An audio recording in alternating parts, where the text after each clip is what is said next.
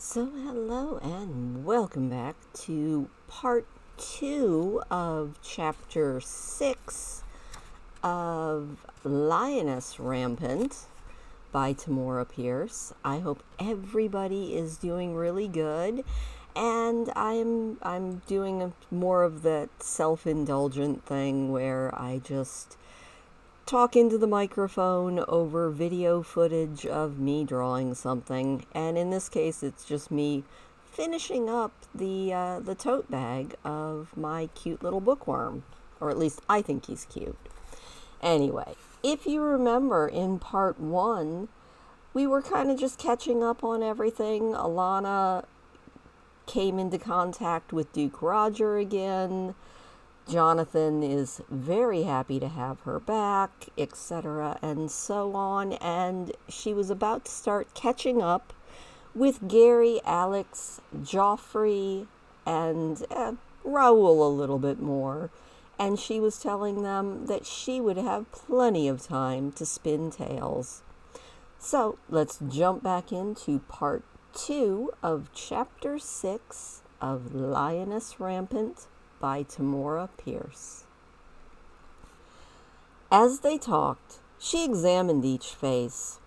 Alex was as closed as ever, although he seemed pleased about something. Gary stopped to think before he spoke, so he wasn't as sarcastic as he used to be. Miles had said that Gary had taken up Duke Garrett's duties. Alanna thought the responsibility was good for her friend. Even Joffrey seemed sharper, more honed. He told Alanna that Scarran raiders kept him hopping all winter on the northern borders. "Come on, Alanna," he corrected himself as the rest laughed. "Let's see if you're still in shape." He tossed her a wooden sword. "Of course she's in shape," Gary said. "I doubt that she did much fencing, though, with the Shang Dragon," Alex commented. When Alanna looked at him to see if he meant something nasty, he said, "I know that Iron Arm prefers hand-to-hand techniques over weapons." Alanna hefted the practice sword, testing its weight. "That doesn't mean that he avoids weapons." Gary, Raoul, and Alex sat on the railings to watch. "Is it true that Saren is a shambles?" Gary called, as Alanna and Joffrey squared off. "Yes," Alanna said, sidestepping Joffrey's lunge and engaging his blade, twisting down and up. He freed his sword and darted backwards, looking at her with respect. Alanna concentrated, knowing that she was being tested to see if she had changed.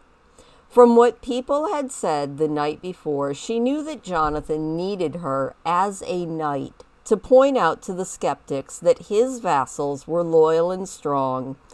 That she was female was a source of trouble, but she could balance that by proving, here and now, that her abilities were the same.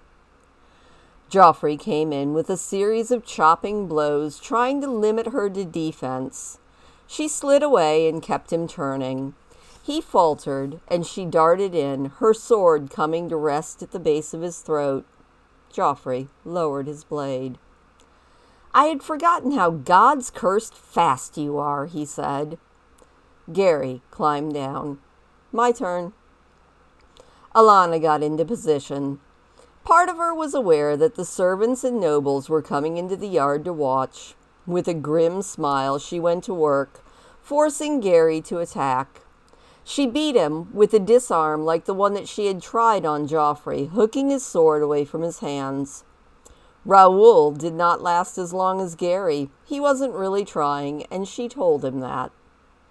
"I'm used to being beaten by you," he told her with a smile. "It's hard to change an old habit. And from all the evidence, I needn't bother. You're still the best, except maybe for Alex." He nodded at the dark young man who was seated on the railing. "Come on, Alex. Give the lioness a try." The hair on the back of Alanna's neck stood up. It was weird to hear her war name on an old friend's lips. It told her, more than anything that she had seen or heard, just how much she had gotten away from her fellow knights. Alex shook his head. I want to catch the lady knight when she's fresh. His eyes met Alanna's with an expression that she couldn't read. Some other time, I promise. Others volunteered, eager to try a pass or two. Alanna had another 5 practice bouts before she bowed out. She was getting hot. The men and boys protested her departure, but she noticed that they began to fill the courts as soon as she stepped out of hers. I should be flattered that they held off practice to watch me, she thought, taking a towel. Gary walked her to the stables, an arm around her shoulders.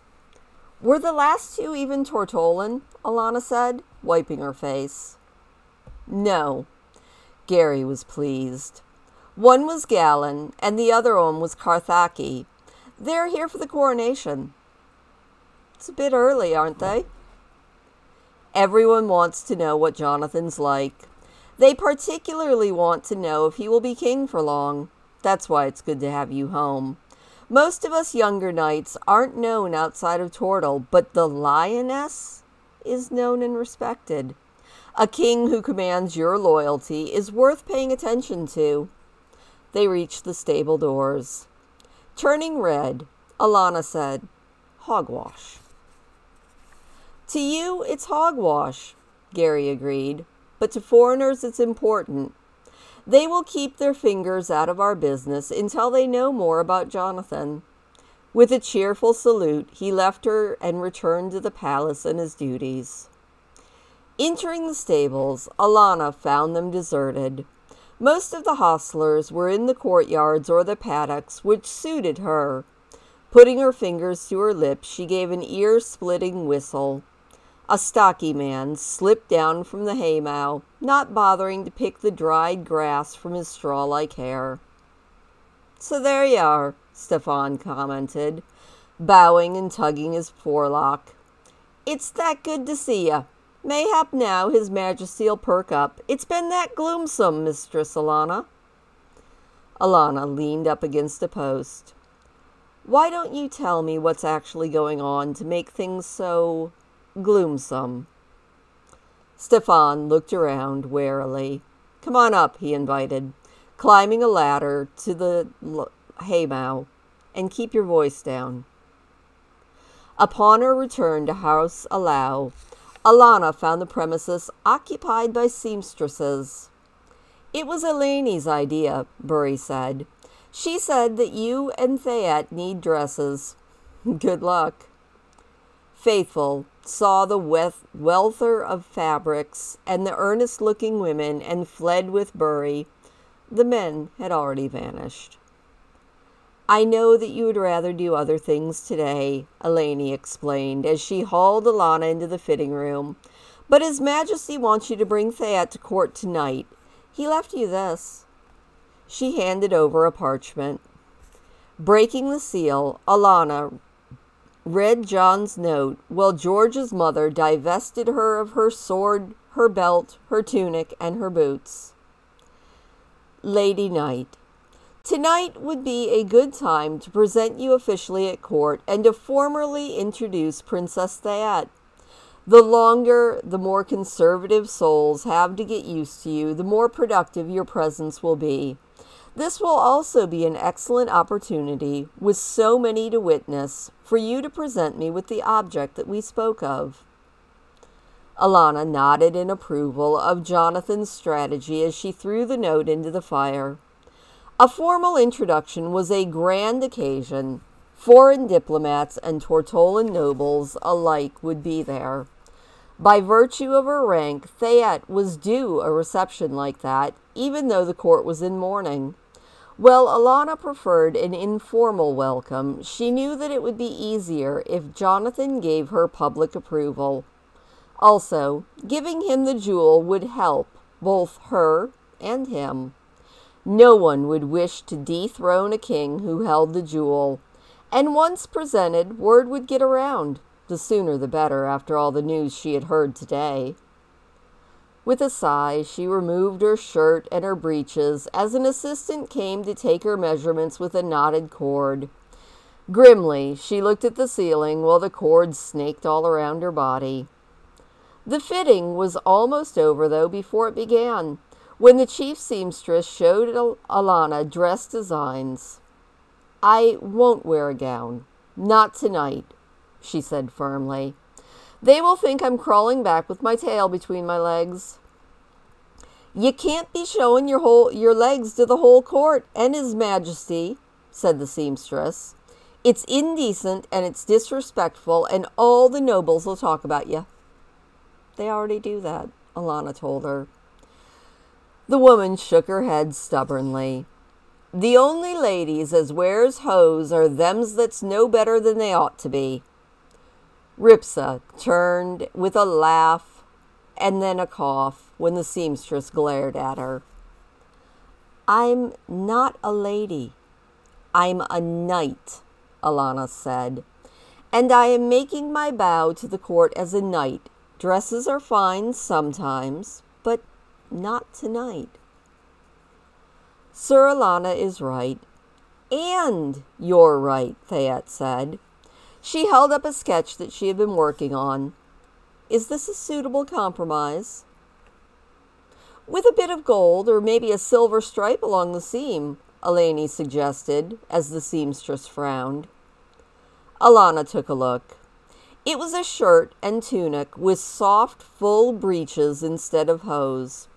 The tunic was longer than usual, coming to the knee, yet splits in the sides all the way to the waist ensured the wearer's freedom of movement. "Is it all right?" Theat asked. "I think I like it," said Alanna. The seamstress commented, still very skeptical. Ripsa put a friendly arm around the woman's shoulders and said, "The dark gray silk with... Oh, of course, I can see where it might be too much trouble, though, with Princess Theat's and Mistress Cooper's ball gowns. Maybe Mistress Weaver, the one with the shop over in..." "Oh, no, it's no trouble," said the seamstress, pulling out of Ripsa's hands. "No trouble at all. For a shop of the finest cut like mine."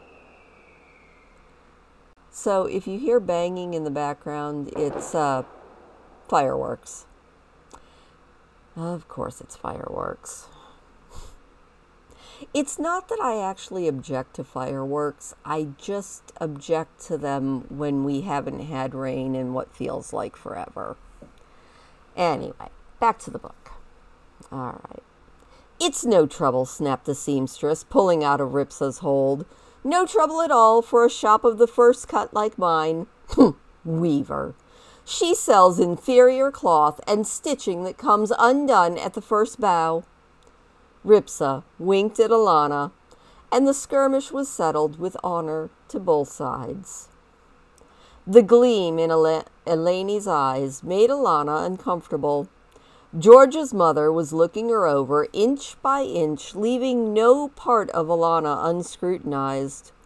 Alanna quickly began to dress. "Earrings," the older woman said. Alanna forgot her trepidation and looked at Eleni, hardly believing her ears. "Could I?" she whispered. All of her life she had envied the court beauties with their eardrops, to the point that she had refused to get the single earring that a man normally wore. It just wasn't the same. In a twinkle, Eleni and Theat had her in a chair while Ripsa was heating a needle. "This shouldn't be any trouble at all," the redhead said, "being as how you're a blooded knight. Now hold still." Alanna gritted her teeth as the needle punched into her earlobe. The bottom dropped out of her stomach and her ears began to roar. "I'll tell you what the daughters told me when I had mine done," Theat said, as Ripsa replaced the needle with a bit of silk. "Beauty is pain." "Is that supposed to be some sort of a consolation?" said Alanna. She closed her eyes against the next punch of the needle. This time the bottom of her stomach continued to drop, and the roar was deafening. She opened her eyes into more blackness. Someone was waving aromatic salts under her nose. Alanna sneezed and then sneezed again. "What happened?" she said, struggling to keep her stomach in place. Ripsa stopped trying to fight the laughter, and Alanna wiped tears from her eyes with a handkerchief. Even the seamstress showed signs of amusement. Alanna fixed Theat with a look. "Theat, you fainted," the princess gasped, and then surrendered to whoops of mirth. Ripsa and Alanna told the travelers what had been going on in the palace in the city while the seamstress was working nearby. The picture drawn for Alanna was grim, grimmer than she had thought from the recital out in the stable. Jonathan's future subjects wondered if he was cursed. Duke Gareth had taken the deaths of his sister and brother-in-law hard, and he was in retirement, and Gary was virtually the prime minister. No one questioned Gary's ability, but everyone had known and respected his father, and few people outside of the palace had ever met the younger Gary Naxon. Many of the older nobles, who normally could be relied upon to support the king, had withheld support from Jonathan without giving a reason. Their excuse was that they were waiting for the coronation, which was the proper time and place, but Miles and Duke Gareth told Jonathan that those same lords had pledged to support his father before his coronation. Claw appeared to have vanished, but Alanna knew from Stefan that his followers were still making trouble for George. A wet spring and a cool summer thus far, made for sickly crops, which was a bad omen in a king's first year on the throne. "Everyone's waiting to see which way the cat's going to jump," Ripsa said, as Alanna submitted to her fitting. With no reason at all. "They're hoping for another claimant to the throne, but who could it be? The Conti Duke is giving them no encouragement, that's for certain." With some, all it took was the Bazir coming here in large numbers, Alanna said. "Plenty of Southerners hate them, and any king liked by the desert men will find he's got some trouble." "Some folks say that Duke Roger is older and more experienced than Jonathan," Ripsa added. "They say what happened 2 midwinters ago," she nodded to Alanna, "was John's plot to get Roger out of the way." "Easy, child," Alanna said, putting a hand on Alanna's arm. "It's just talk. No one's doing anything, not even speaking out publicly. But Jonathan could use a miracle." To her surprise, Alanna smiled. "Well then, we'll just give him one."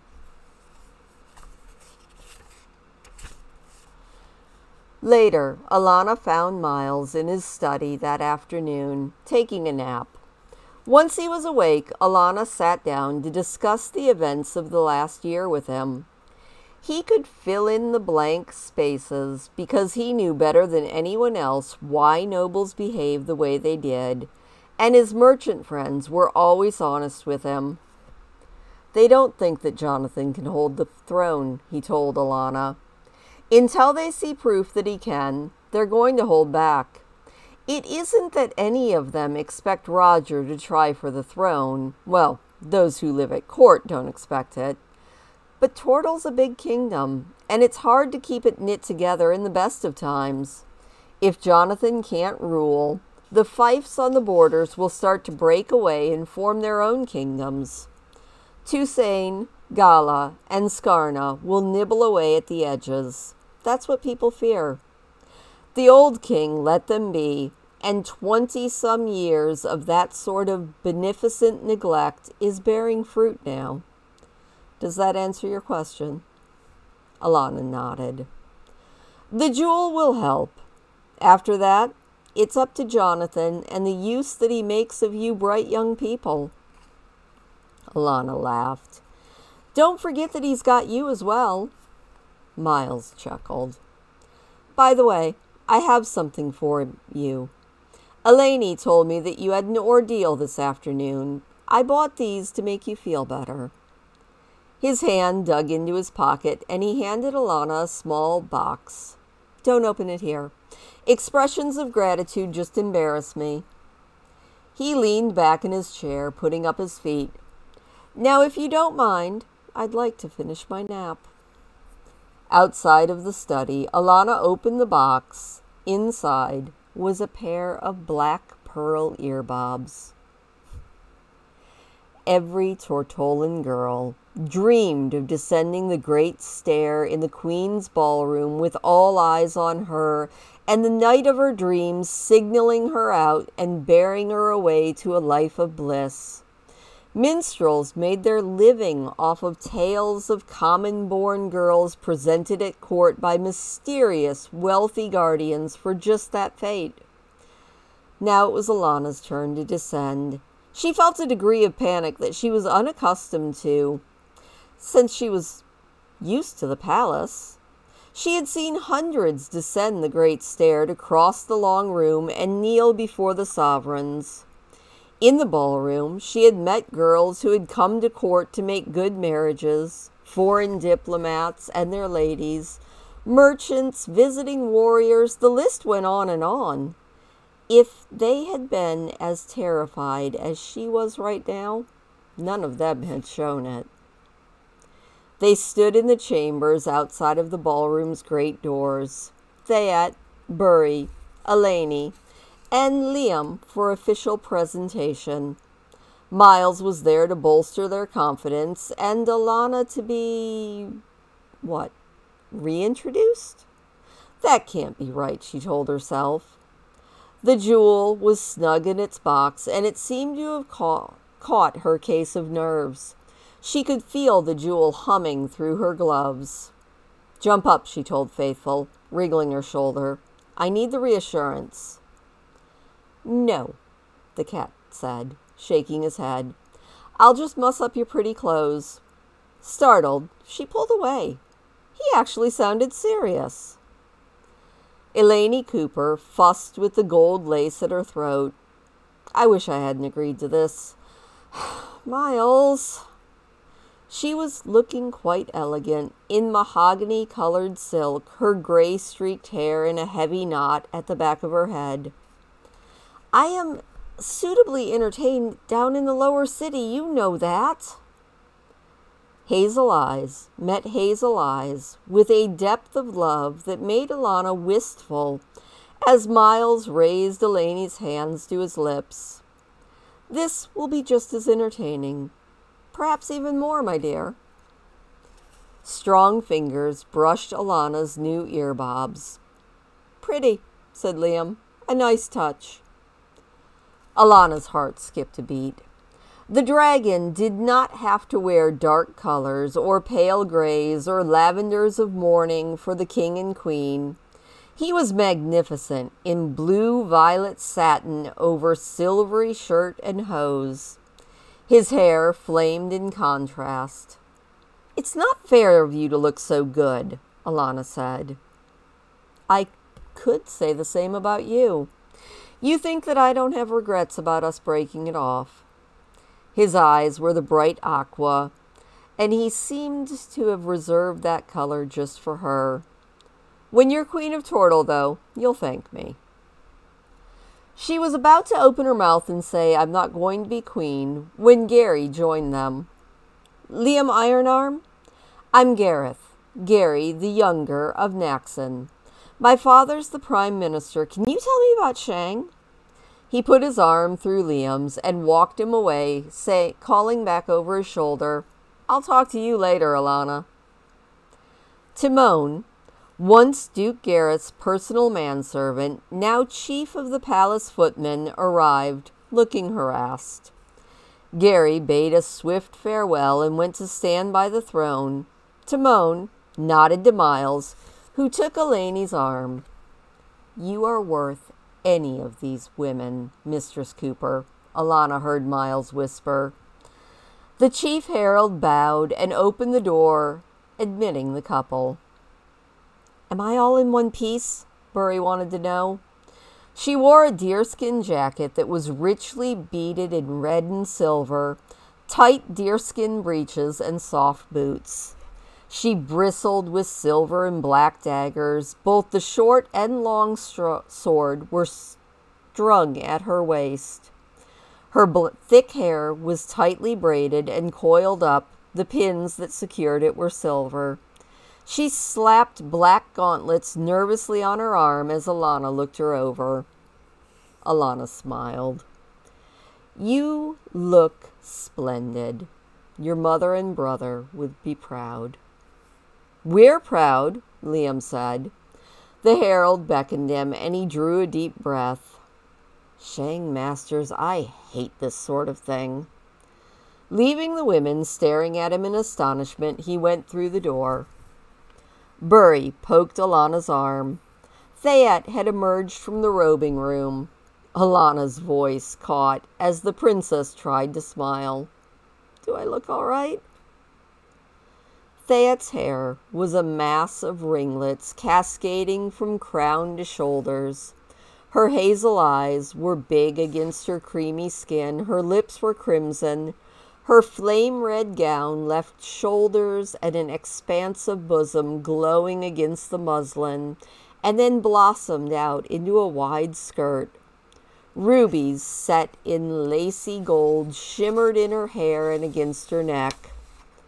The chief herald stared at Thayat as well. "Don't ask me," Alanna said with a smile.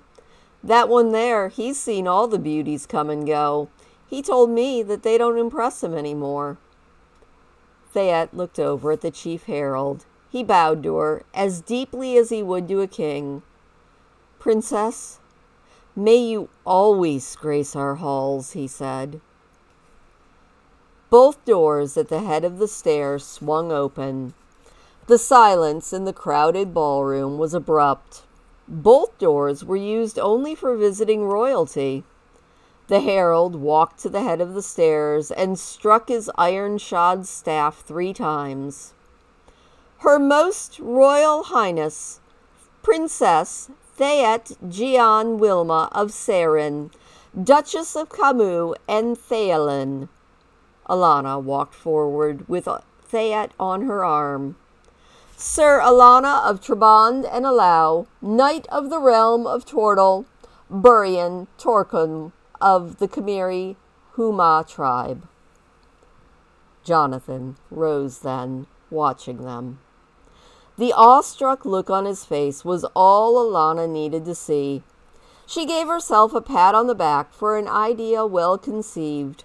Thayat descended the stair as though floating, her face impassive.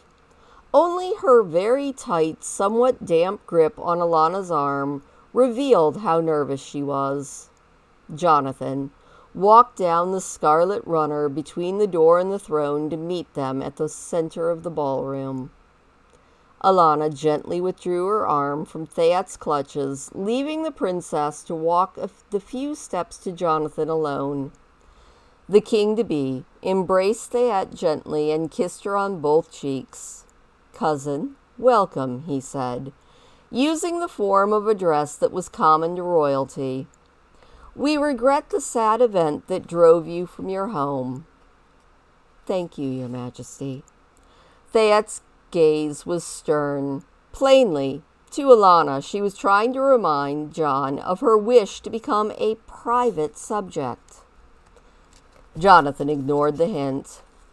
"Until such time as peace returns to Seren, know that Tortle is now your home." Offering Thayat his arm, he led her to the chair placed for her just below his own.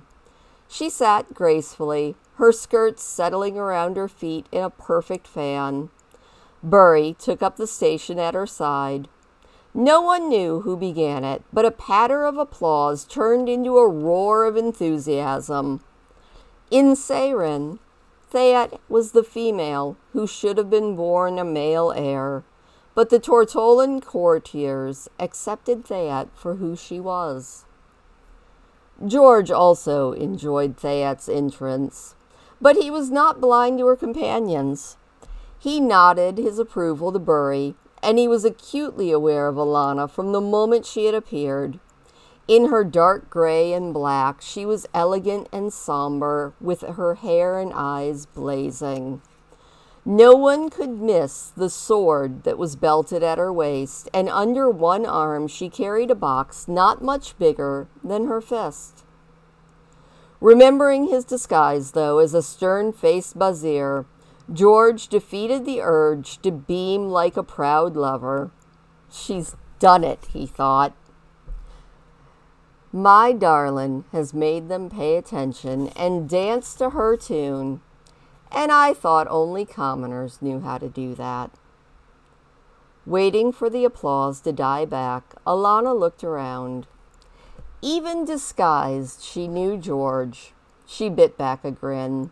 She should have known that he would come, and she winked at him, enjoying the approval in his eyes.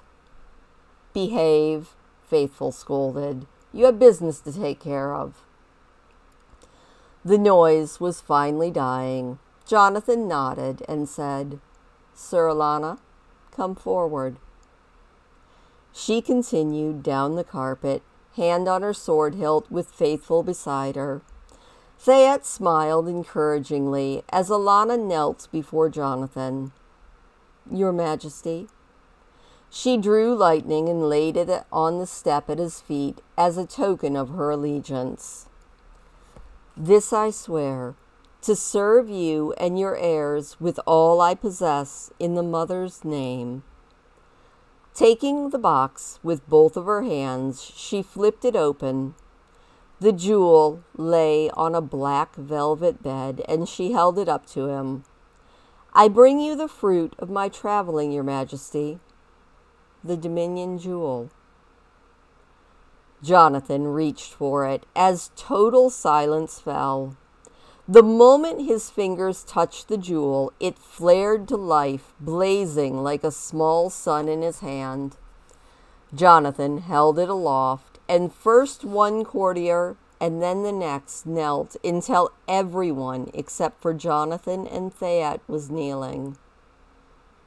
We thank you, Sir Alanna. His voice was audible in every corner of the room.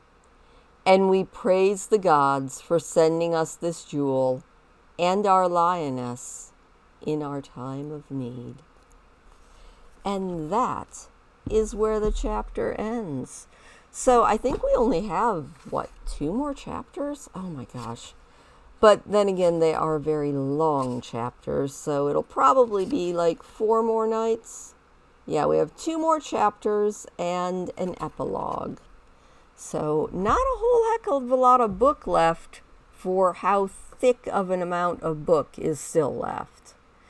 So yeah, I hope that you enjoyed that. It was a really, really good chapter, I think. I do like the fact that our blooded lady knight, who has had sword wounds, fainted when getting her ears pierced. So now we know 2 things that she's not good at. She's not good at dealing with minor pain, like ears getting pierced, and she's also not good with babies. So it's always good to know your limitations. Anyway, I hope that you enjoyed watching me as I, did a little bit of art.